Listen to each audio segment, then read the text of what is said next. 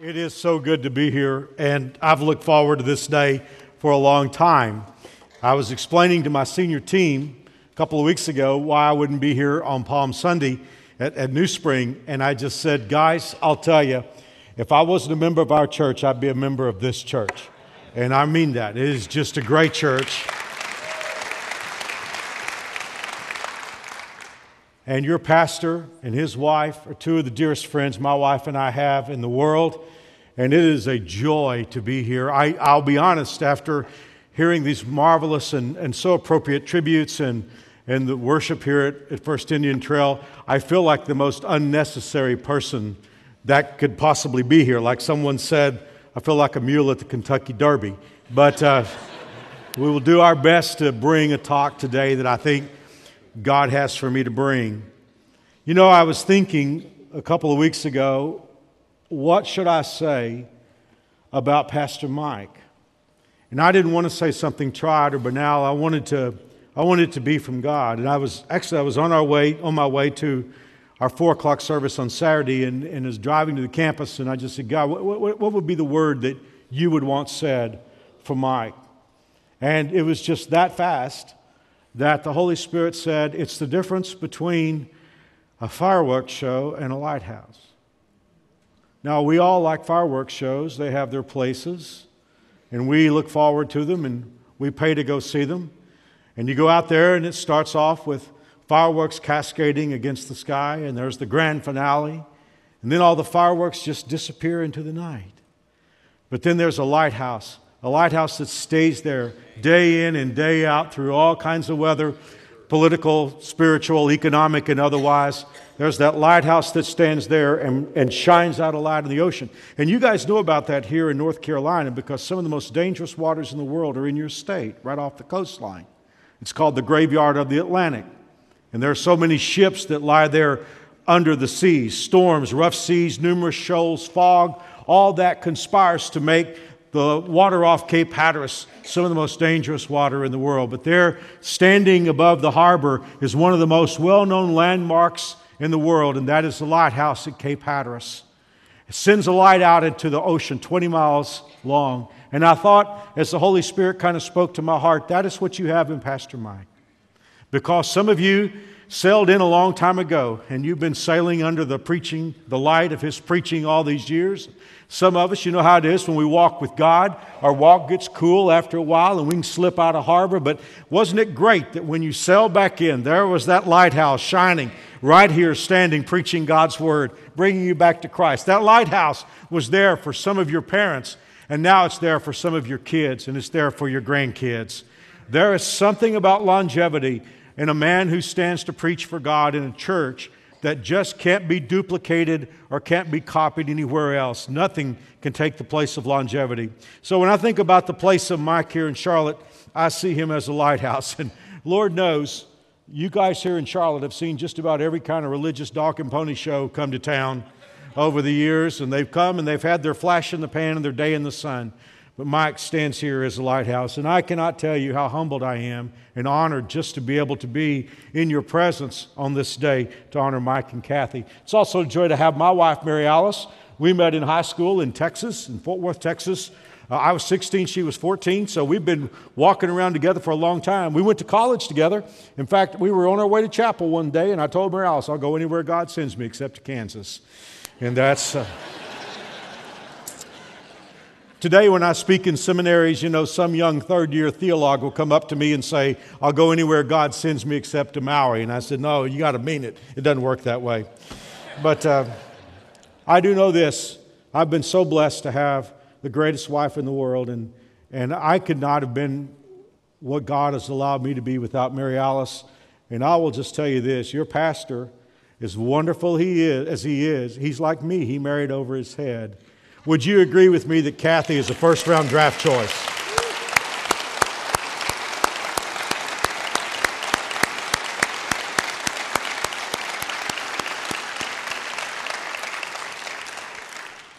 But not only do I want to just be here to honor my friend, I believe this is a teaching moment for us today. Because you and I have to ask ourselves about this thing of staying. And that is to find out if we have it. I didn't even think about this poem until I came into your campus. I was sitting out in your lobby, and I just happened to remember a stanza from the poet Longfellow that impacted me when I was a kid. The stanza said, "Lives of great men all remind us we can make our lives sublime, and departing leave behind us footprints in the sands of time." I'm asking today, do you have that in you, that staying power? Do you have that ability to stay when things get tough? That craving in your heart, not just for success, but for legacy? You know, when you start out in life, it isn't long before you realize if you're going to get things done, you're going to have juice. You're going to have power. And there are all kinds of power. There's the power of appearance, personal appearance.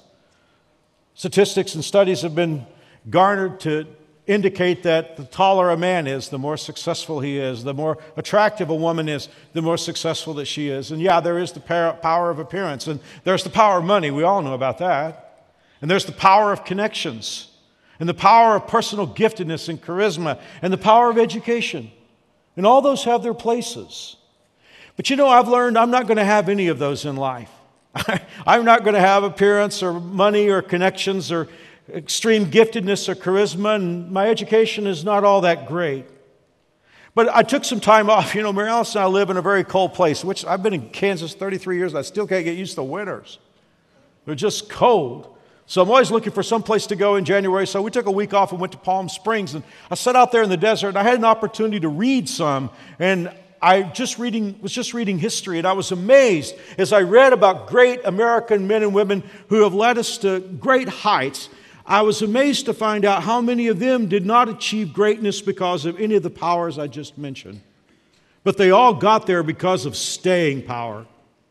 You know, we believe in our culture today, it's almost pandemic in our culture to believe that people stay because they are successful. I don't believe the order works that way. I believe people are successful because they stay. Before there was Zig Ziglar, there was Charles Tremendous Jones. He was a great motivational speaker. And I heard him speak when he was late in life. And he said this. He'd been married over 60 years at that time. And he said that people would come up after he spoke and say, you and your wife must really love each other to stay together 60 years. And he said something that caught my attention. He said, we didn't stay together because we loved each other. He said, we love each other because we stayed together. And so today I want to talk about staying power. But before we get into the meat of the message today, I just want to make the point that all of us, whenever we go into any kind of endeavor that's important, there are going to be phases of that endeavor. I mean, whether you're talking about dating, you're talking about marriage, or child rearing, or serving out a ministry for God, or career, whatever you're talking about, there are stages to that. The first stage is romance. Romance is when everything is wonderful. It's just great. I mean, wow, I can't believe I got this job. Wow, I can't believe that she's going to marry me. Wow, isn't it great to hold this newborn? There's the romantic stage. But then it goes into ordinariness. After a while, it just becomes, you know, the house that you were so excited about is just the house. And the job that you were euphoric that you got hired for, it's just the job. It's just the rat race now. And that woman that you were so excited that would even date you, it's like, she's just my wife. That's the ordinariness phase. And then it goes from romance to ordinariness to difficult. And a lot of people will check out here.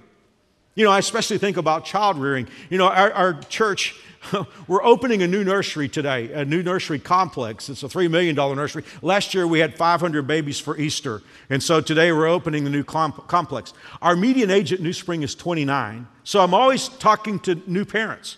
And they're so excited. Oh, Mark, we're pregnant. We're going to have a baby. You know, it was so great. We always wanted a baby. And I'm like, well, I hope you wanted a teenager. Because that's what they grow up to be. You know, Mark Twain said, when a boy turns 13, put him in a box with a hole big enough to breathe. Said when he turns 17, plug up the hole. Now, what's he saying? He's just saying that it gets difficult. And by the way, all the teens listening to this would say it's not easy to be the teen of a parent with a teen.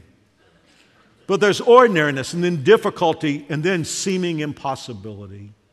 You know what? Those phases that I just described will claim most people. But here is the deal, and if there's one thing that we learn from the Scripture in the lives of great Christian leaders, we learn this, that when you stay around for the harvest makes all of those difficult stages make sense. And that's why today, on this day that we honor Mike and Kathy, I want to talk to you about staying power. Over the years, God has taught me 7 facts about staying power. And this is not something I read in a book somewhere. These are just truths that God taught me staying through the difficult seasons of life. And today I want to share them with you. Now, I would get nervous if it's 13 minutes before noon and the pastor just said he had 7 points. But I'm going to get on my horse and ride. So here we go. Here's number 1. The essence of staying power is integrity. Listen, guys, when I think about Mike Whitson, I'll tell you what I think about instantly. I think about the word real. Listen, there are a lot of preachers, there are a lot of pastors, and I appreciate those who are serving God, but I'll just tell you this. There are a handful of men of God, and Mike is real. He's real whether, we've been together in suits, and we've been together in flip-flops, and cutoffs, but he's the same person all the time. And guys, if you want to have staying power in your life, you have to be real. I was thinking about in the old days, especially in rural America, there were the carnivals that would come to town and the hawkers that would be selling magic elixir. And there were the magic shows with the magicians doing their tricks. Let me ask you a question. What did the carnivals and the magic shows always do? They always left. They left. Why? Because if they stayed around, people would know that the elixir is not magic. And if they stayed around, it wouldn't be long before they would see through the tricks and nobody would want to see the show anymore. And that's just how it is in life. There was a statement that I wrote for today's message, and I want to just read it to you word for word because I felt like God really gave it to me to give to you. Integrity stands the test of time and the rigors of examination. One more time. Integrity stands the test of time and the rigors of examination or scrutiny. We know just a week or so ago there was a tragic collapse of a bridge in Florida, pedestrian bridge. It's supposed to be the latest in technology. They hadn't even opened it yet. They were testing it out. And one of the engineers testing it discovered cracks on one end of the bridge. But here was his tragic word to his supervisors. He said, there are cracks, but I don't think it's going to be a problem. Listen, guys, in 2018, postmodern America, that is almost the mantra of our culture today. There are cracks, but it's not going to be a problem. Listen, guys, I will tell you, if there are cracks in our integrity, there is going to be a problem. We know by statistics that pastors tend to move. In fact, this is the national average, I guess, somewhere between 3 and 4 years into their tenure. And I'm sure there are legitimate reasons for moving from place to place. But at the end of the day, and guys, I'll just tell you, if there's one thing I know in life, I know pastors. I'm at my church 33 years. My dad was at the same church for 50 years. I'm 61 years old. I don't know how I got here. Must not have been looking. But I will tell you this, every day of my life has been in a pastor's home. Started pastoring when I was 20. If there's one thing I know pastors. And I talk to pastors all over the country, and here's what I discover. A lot of guys move because they've preached all their sermons. They've told all their stories. They move because they've done what they do, and they need to go someplace else to start all over again. Your pastor, on the other hand, has walked with God. He has gotten words from God. I mean, listen, guys, he was... Well, this is inside the cup stuff. I was talking to Mike. First question preachers always ask each other, what are you preaching right now? And Mike was sharing with me what he's preaching through in 1 Timothy and how that the Word of God... here's the deal. A guy like that doesn't just whip up a sermon. He gets before God, and God gets in his ear and in his heart, and then the Word comes out to you. That's what it takes to stay. And that's what you and I need, because we need integrity if we're going to be able to stay. By the way, wearing a mask is hard work.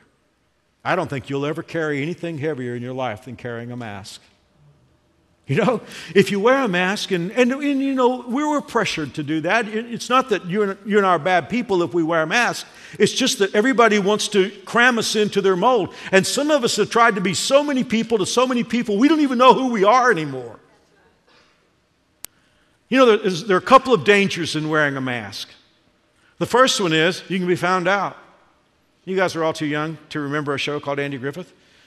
But there was a deputy on Andy Griffith named Barney Fife.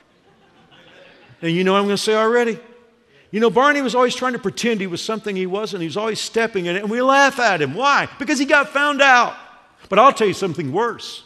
There's something worse than wearing a mask and being found out, and that's wearing a mask and being successful. Because if you wear a mask and you pull off the charade, you got to wear it the rest of your life. Here's the thing I know about you today. If you're wearing a mask and you're pretending to be something that you're not, I know you're exhausted. You're tired because you're just one step ahead of the hounds. Oh, today, let's embrace the reality that if we're going to stay, if we're going to be lasting in our marriages, if we're going to be parents who stay when it gets tough, if we're going to stay in our career until we're successful, then it's important for us to be who we are, really who we are, 7 days a week, 24 hours a day, cut in anywhere, and we'll still be who we are. Integrity is the essence of staying power. Here's number 2. Any truly worthwhile quest will present you with a quit now moment. You know, that's true. If you're doing anything important, you're going to feel like quitting. Someone will treat you badly. There'll be injustice. You'll run out of means. I mean, you just go up and down the list. There'll be some reason that you'll feel like quitting. And a lot of people quit when those quit now moments come. But you know, when we think about people who have become famous, often it's because they've gone past these quit now moments. Michael Jordan was cut from his high school basketball team. Thomas Edison was considered too stupid by his teacher to learn anything. He failed 1,000 times trying to invent the light bulb before he got it right. Einstein, I still don't even know what MC equals MC square is.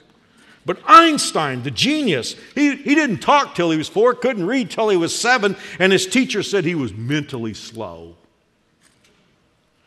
Henry Ford went broke 5 times before he made money. Walt Disney got fired from the newspaper, and his editor fired him saying, "You don't have any imagination." The Beatles were told by Decca Records they didn't like their sound, and bands with guitars are going out anyway. I mean, you just look up and down the history of our world and you'll discover that some of the most successful people are people who had quit now moments, but they kept going. How much more important is it for us who are followers of Jesus Christ? The Bible has said that God is with us no matter what. Any truly worthwhile quest will present you with a quit now moment. But number 3, a life of quitting early will leave you with an inventory of unfinished business. Do you ever see somebody just hop from marriage to marriage, hop from relationship to relationship, hop from job to job, hop from friendship to friendship to friendship, hop from ministry to ministry? You know the sad thing that I think about when I think about those people?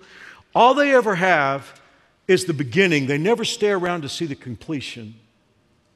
Again, you guys are too young to remember this, but when I was growing up in Texas, I used to want a set of encyclopedias. For all of you under 40, we used to read something called books, actual books. They had like covers and spines and paper pages. But what I really wanted was a set of encyclopedias. But we didn't have the money. So in those days, grocery stores would sell sets of encyclopedias, 1 volume at a time. They wanted to keep coming back every week. So every week they would launch a new volume. And the first volume they would always sell for 49 cents, but the other volumes were like $3, $4, $5 a piece. I never had the money to buy the B volume through the rest of the alphabet. But I promise you, if you could have gotten into my bookshelf after the years passed, I had a whole bookshelf of A volumes. If the teacher gave an assignment that started with A, I was ready to go. Now listen, guys, I'll tell you something. In pastoring for 40 years, pastoring my church 33 years, I've seen people that all they have is a shelf of A volumes. They start and stop, start and stop, start and stop. So the thing about quitting early, it will leave you with an inventory of unfinished business. Now let's go to number 4. Anytime you try to do something worthwhile, especially if it's for God, you're going to have opposition. Scripture tells us over and over that Satan is the power behind this world system. So the moment you step out to do anything great for God, raise your kids to follow God, the moment you set out to have a godly marriage, the moment you decide to volunteer here at First Indian Trail to do a ministry, the moment you join the worship team, the moment you do anything that's good and important and transcendent, you're going to get opposition. And that opposition is going to take the form of people.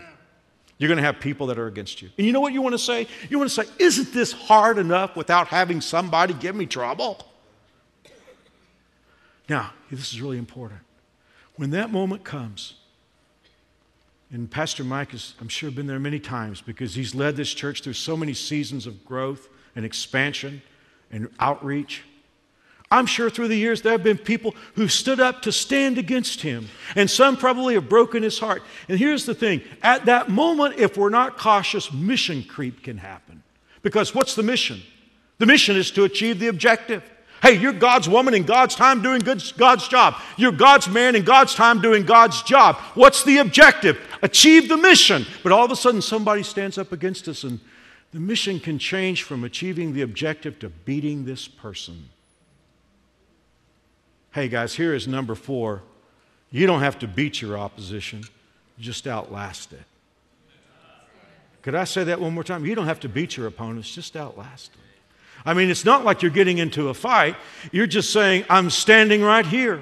Listen to the Word of God. In Ephesians chapter 6 and verse 12, the Bible says we're not fighting against human beings, but against wicked spiritual forces in the heavenly world. And then in 2 Corinthians 10 verse 4, the Bible says the weapons that we fight with are not the weapons of the world. On the contrary, they have divine power to demolish strongholds. Now I want you to think about this as a set of brackets. The front bracket is what we saw first. We don't fight against people. Are you saved? Are you a follower of Jesus Christ today? Then you don't have any enemies who are people. None of your enemies are people. If you're a follower of Jesus Christ, you do not have a single person that you're against. Because the Bible says we don't wrestle with flesh and blood. We understand that there's bigger enemies out there. Our enemies are spiritual demons. And so consequently, we understand that if people begin to stand up against us, I'm not fighting against the people. I'm a follower of Jesus Christ. I have no enemies who are people.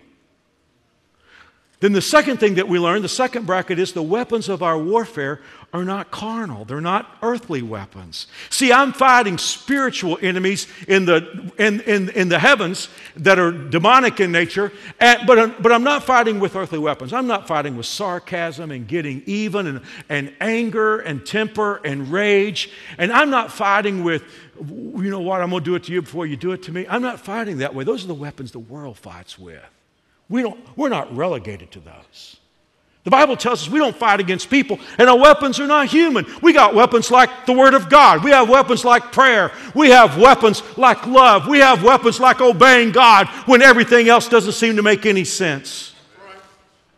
Hey, we don't fight against people, but our weapons are mighty through God. And this is what the Bible says, to the pulling down of strongholds. And this is why this is so essential in 2018 today. The word stronghold there means a pervasive, universally believed lie that Satan has promulgated. Wow, we need that today, don't we? Let's move right on real quickly.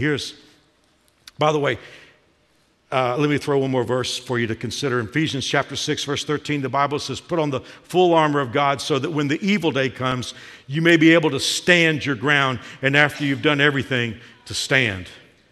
God never told us to hit anybody. He said, just stand. And when the enemy comes, when you have opponents come, you remember my enemy's not my mother-in-law, it's not my kids, it's not my next-door neighbor, it's not somebody else at church, it's not someone else that I'm angry at work. Our opposition is Satan, and the challenge is to stand. I wrote this down because I thought to myself, I've had to remind myself time and time again to say this. I'm not going to hit back, but I'm not going to move. Do what you want to do to me, but by the grace of God, I'm going to stand right here. You come back tomorrow, I'm going to be standing right here. You come back a week from now, I'm going to be standing right here. You come back 6 months from now, I'm going to be standing right here. Come back a year from now, and I'm going to be standing right here. I'm not going to hit back, but I'm not going to move. And if I go down, I'm going to go down standing right here. Number 5, battles are won at moments that don't feel like victories. Now listen, you talk about people quitting early. This is one of the main reasons people quit early. They don't realize that there's a tipping point, and that tipping point won't usually feel real good. You know, we tend to think that the victory's going to come. We're going to wake up one morning, we're going to feel really great, and the birds are going to be singing, and the sky's going to look different. I'm just going to wake up and know that I have victory. It doesn't usually happen that way. See, victory is had by holding on when things are tough, and a lot of times the battle is won and it doesn't feel like a victory. That's right. I don't even know how to preach this today. Maybe God's going to teach someone here today through His Holy Spirit. I'm from Texas, and down there's a building everybody wants to see. Right down in the center of San Antonio, Bexar County, there's a little building called the Alamo. And everybody, when they come to Texas, they want to see it. I've been speaking in San Antonio. I've been on the elevator with people from other countries around the world. I didn't understand anything they were saying, except I understood Alamo. Everybody wants to see it. Do you realize the Alamo was a colossal defeat? 183 men fought in the Alamo. They all got killed. I mean, why in the world would everybody want to go to the Alamo? The truth of the matter is, there is a place where the Texas Army won an enormous victory and won independence. This is a little marsh out on the east side of Houston called San Jacinto. There's a monument there. But you know, I lived in Houston. My first church after I graduated from college was in Houston. We had a lot of people come and see us. Nobody ever asked us to take them to San Jacinto. But everybody wants to see the Alamo. Why? Because battles are won at moments that don't feel like victory. At the Alamo, they bought time. They bought time for the army in San Jacinto to coalesce, and they were willing to stand there and give their lives in order to pay the price for victory. And that's what happens in your life and my life. A lot of times we'll look back in retrospect and say, wow, God was all over. What is it we say? It was a God thing. We didn't feel it at the moment, did we? Number 5, battles are won at moments that don't feel like victory. Number 6, quickly, in the endurance versus escape struggle, it's the vision of the payoff that tips the scales.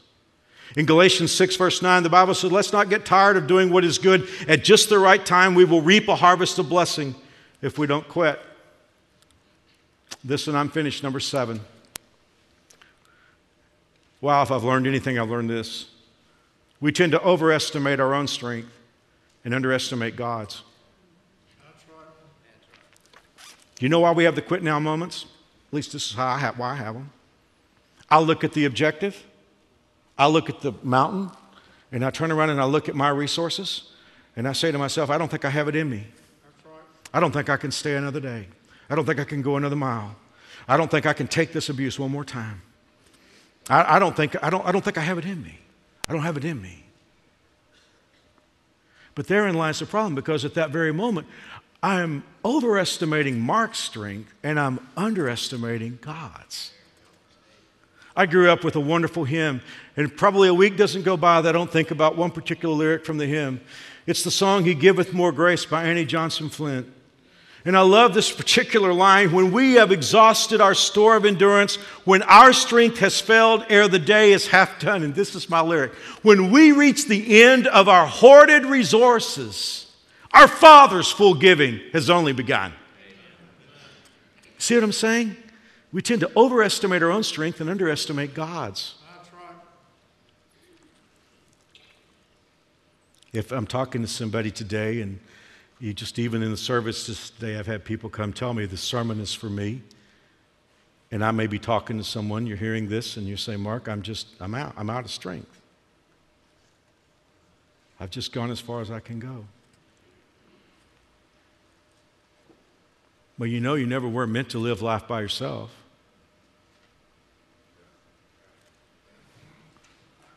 He was 33 years old. He was a millionaire. He was an insurance executive. He only worked 6 months out of the year. He was a good-looking guy. He had women. He had cars. He had boats. He had all the toys. He also had something else. He had a .357 Magnum in his car. It was loaded. He was only about a mile from our church campus, and he was looking for a secluded spot to pull his car over, put the gun in his mouth, and take his life.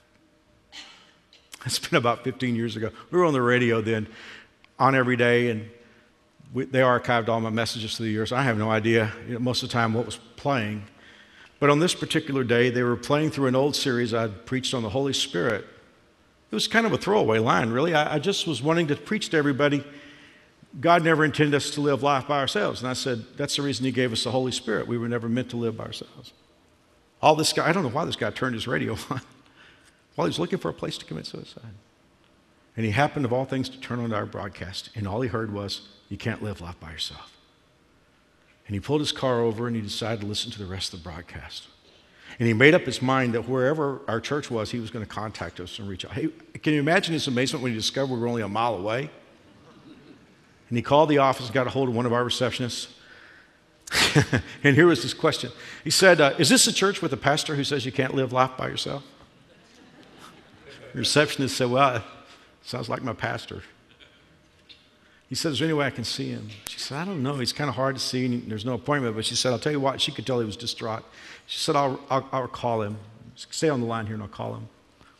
If she called me on my cell phone, and by the grace of God, I was like a mile away.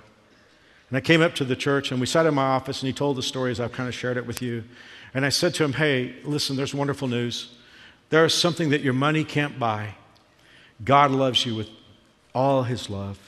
And he sent his son into the world to live the life that you can't live. He pinch hit for you, pinch ran. And then he turned around and laid his life down on a cross, and the blood that came out of his body, the way God saw it, it was currency that paid for everything you've ever done wrong. And if you'd be willing to invite Jesus Christ into your life, God would forgive you of all your sins and he'd give you a reason to live. And he knelt down by my coffee table. I still remember that day. He knelt down by my coffee table and he prayed and he gave his life to Christ. I baptized him a week later. A couple years later, he had to move back to Chicago for his business.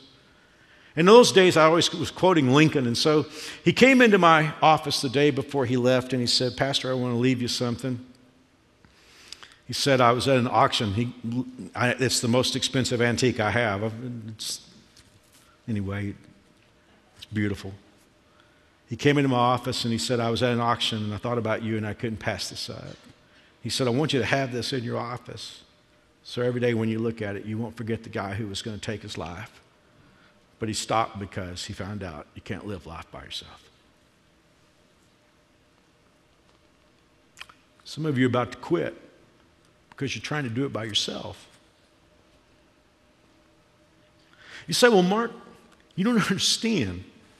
I'm not like Pastor Mike. I've got the hiccups and the starts and the stops, and I've made such a mess of things." Oh, I think that's one of Satan's biggest tricks to get you to quit. I've made such a mess of things.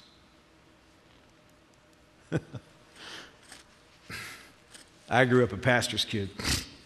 And so that means I was always going to church. And back in the day, you always wore suits to church when you were a kid. And my parents, when I was about 10 or 11, they bought me this suit. And they fell in love with it. It was bright copper. I mean, you just had to be there in the late 60s. I'm just telling you. It was bright copper. When the sun shone down, it just light up the west side of Fort Worth. And every time I wore that suit, my dad was just crazy about that suit.